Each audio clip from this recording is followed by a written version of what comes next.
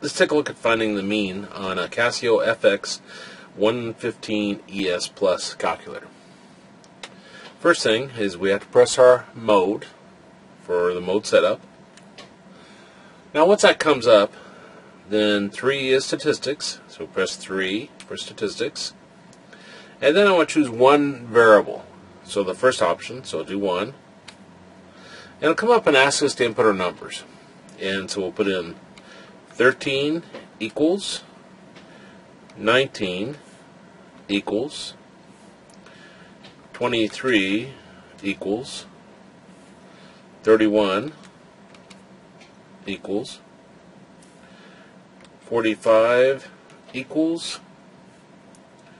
46 equals 47 equals 51 equals 53 equals.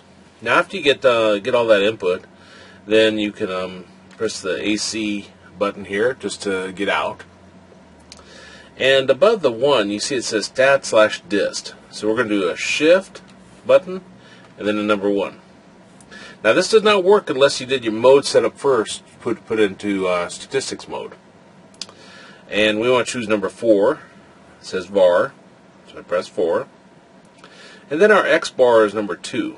So if I press 2, it puts X bar on our screen, and I simply have to press the equals. And it comes up and tells us 36.44 rounded 2 decimal places. Now not only this is our sample mean, it's also our population mean, because remember they're the same formula.